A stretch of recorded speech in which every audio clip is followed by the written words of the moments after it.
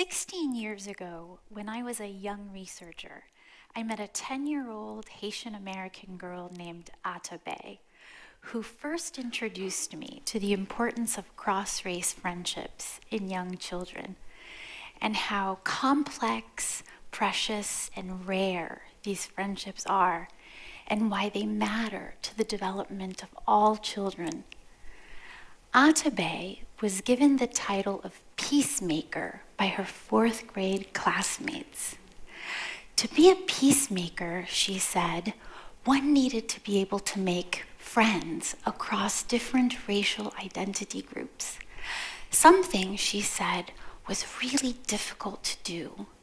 She cited stereotypes and prejudice often getting in the way, and noted that teachers neither noticed nor intervened when children experienced discrimination.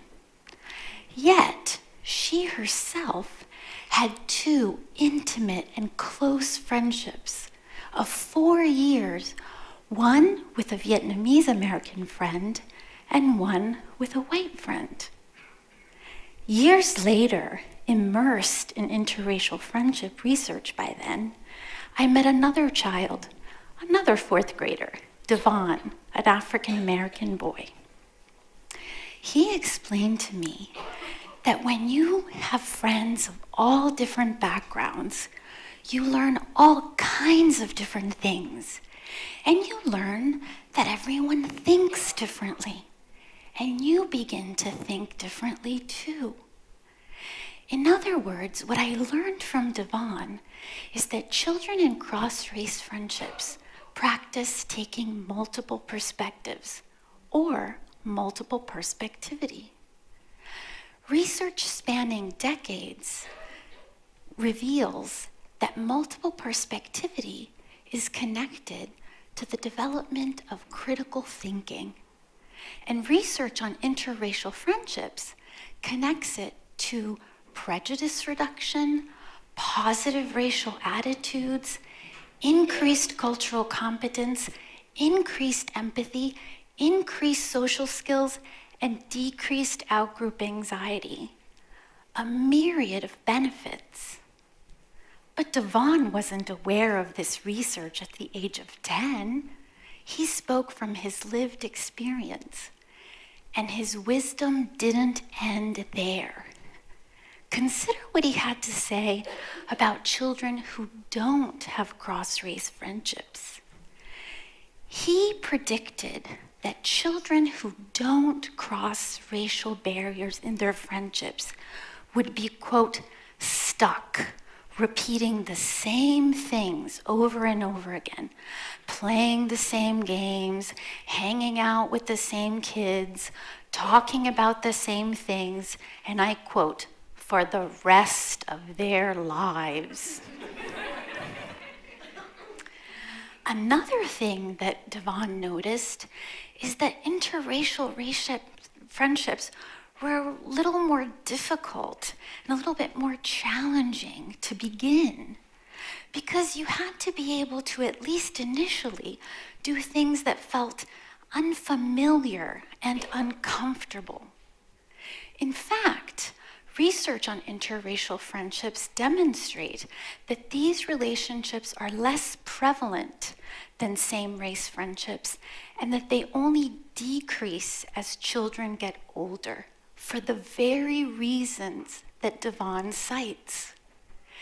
If we are white, we are no more likely to have mixed-race friendships today than our parents and grandparents did decades ago.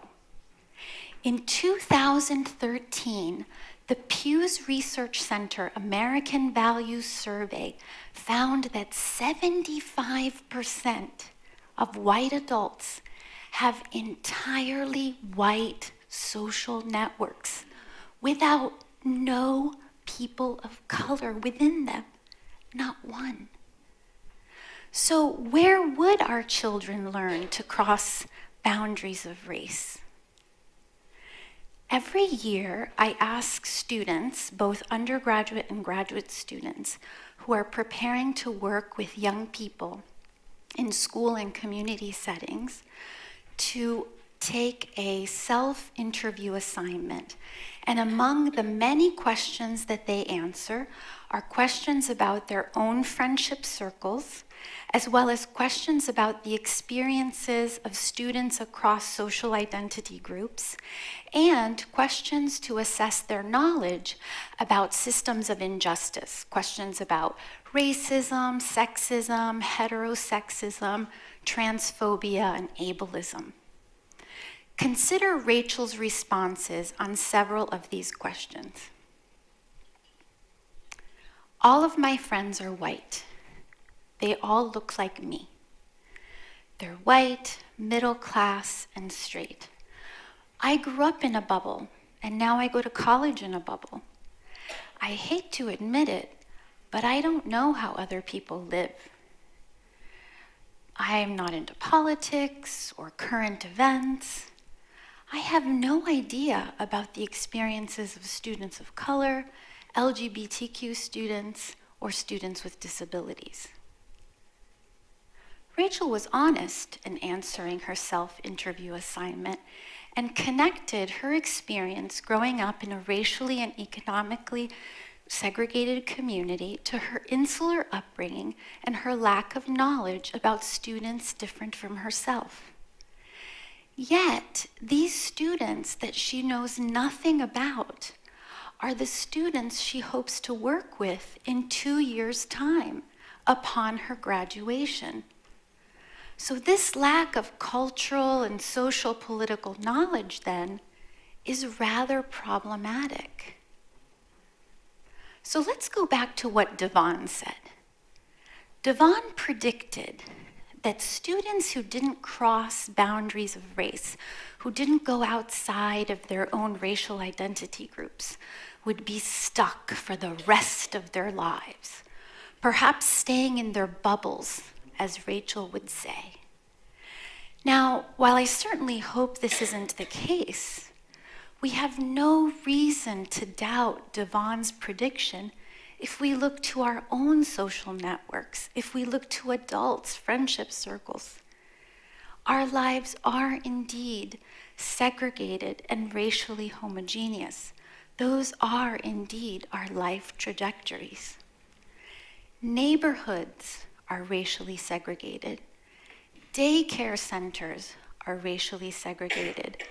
And according to the UCLA's Civil Rights Projects, schools nationwide are on average more racially segregated today than they were in the 1960s. And these are the contexts in which our children make and grow their friendships. When you consider that friendships are the places where children learn about the world around them, where they learn how to perceive about themselves and the world around them, when they learn how to practice intimacy, affection, and companionship, this segregation has important implications. And if 75% of white adults have entirely white social networks and rarely have interracial friendships, consider the implications on youth of color. How do white young people interact in the rare interracial spaces that there are? Even in interracial friendships, well-meaning white young people often don't understand the impact of racism on their own friends of color. I want to tell you the story of Asha. Asha describes herself as a girl of color. She's a 4th grader. She's a girl of Haitian and Venezuelan descent. In the 1st grade, she had an interaction with her close white friend, which left her devastated and crying in the arms of her mother. They were on the playground, playing and talking, and Asha began telling her friend a story about black men being harmed and killed by police. Her white friend listened, and at the end of the story said, "No, that's not true. That can't be true." Despite Asha's insistence that, no, it is true. Black men are, in fact, killed by police. That night, Asha's mother, also a woman of color and a social justice educator, explained to Asha that many white young children don't know about racism, about police brutality, about Black Lives Matter, because many white parents don't feel comfortable talking to young children about these issues. Indeed, many white parents don't feel comfortable talking to young children about color, race, or racism. We believe that children of 4, 5, and 6 years of age haven't even noticed race yet. Of course, this couldn't be farther from the truth. Research conducted with preschoolers reveals conclusively that young children, both children of color and white children, not only understand the concept of race, they understand the social status assigned to different racial groups. In 2010, CNN commissioned renowned psychologist and University of Chicago professor Dr. Margaret Beale Spencer to conduct a study on children's racial awareness and perceptions of race. The study tested 4- and 5-year-old children as well as 9- and 10-year-old children. Children were shown pictures of children on a color scale, from white to black, with various shades of brown in between. And children were asked to respond to certain prompts. For example, show me the smart child. Show me the dumb child. Show me the child that most adults like. Show me the child that most adults don't like. What the research revealed is that children have overwhelmingly white biased responses, meaning that they have positive perceptions of white children and negative perceptions of black and brown children. 76% of 4- and 5-year-old white children responded by choosing the 2 darkest children on the color scale, and 76% of children responded by choosing those 2 darkest children when they answered the question, show me the dumb child and show me the mean child. 66% of children chose the darkest child on the color scale when answering the question, show me the child that most children don't like. What this means is that as white people, we must unlearn the myth that children are colorblind and that they're not ready to have conversations about color, race, and racism. If we feel unprepared, uncomfortable, ignorant, we must engage in the plethora of resources out there to become ready to engage in these important conversations, because not to do so has dire consequences. Dr. Beverly Tatum, who is a psychologist and author of the seminal book, Why Are All the Black Kids Sitting Together in the Cafeteria?, explains that for youth of color, intergroup interactions are not only uncomfortable, they're possibly harmful, both because of unconscious bias, but also because they happen in the context of institutional inequity. So intergroup interactions, therefore, have to be supported both with these difficult conversations and by creating opportunities to work on prejudice reduction and promoting equity in the social settings in which they occur, mainly schools. So what are these conditions for prejudice reduction?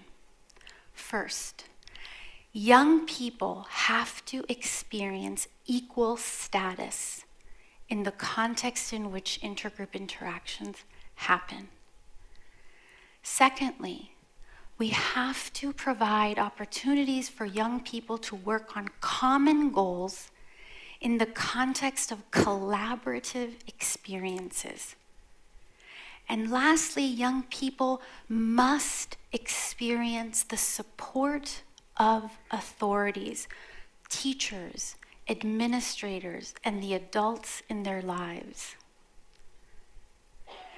Now, given that these are the optimal conditions that have been identified in research on prejudice reduction and intergroup friendships, we have both a problem and a challenge, something to work towards.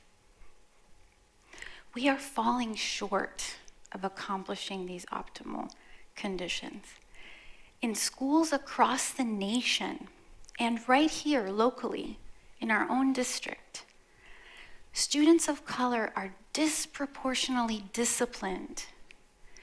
And when they're disciplined, they receive harsher punishments than their white counterparts.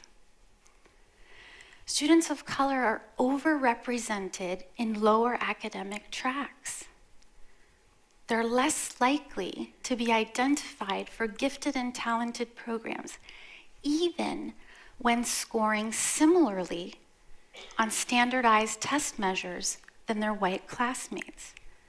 They're less likely to be in honors and advanced placement classes. They're more likely to be taught by less experienced, white, middle-class, monolingual teachers who lack professional development on issues of implicit racial bias. And students of color are less likely to be taught by veteran and master teachers. And when they are, those teachers, along with building administrators and district administrators, are highly unlikely to be people of color. Missing from the curricula are protagonists of color in the books that all students read. And while white students' literature, history, and culture are represented in the core curriculum, students of color's literature, history, and culture are often relegated in occasional cultural heritage initiatives of the month or diversity days. So equal status doesn't exist. Opportunities to work on common goals in the context of collaborative experiences don't exist either, because students' lives are effectively segregated and tracked within the school. This is systemic inequity. Academic tracking by race and class, disciplining disparities by race and class, curricular misrepresentation or lack of representation. This educational picture sends a clear portrait and a clear message to students, both students of color and white students, about their position, status, and power, both in school and in society at large. This context of inequity matters. It is a moral imperative to fix this.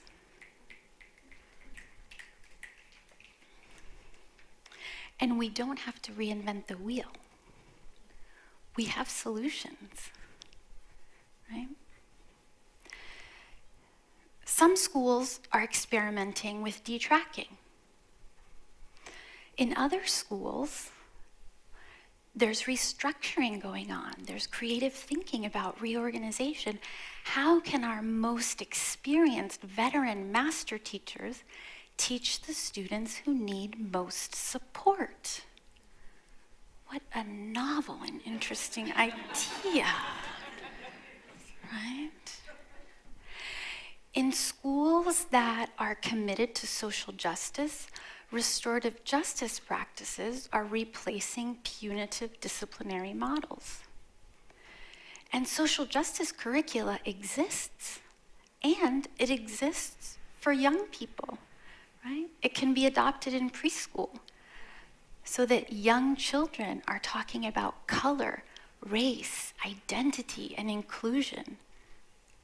And administrators can be engaged in serious and meaningful conversation about racial bias in all aspects of education, including educational leadership and hiring practices that make it nearly impossible for administrators of color to permeate predominantly white districts.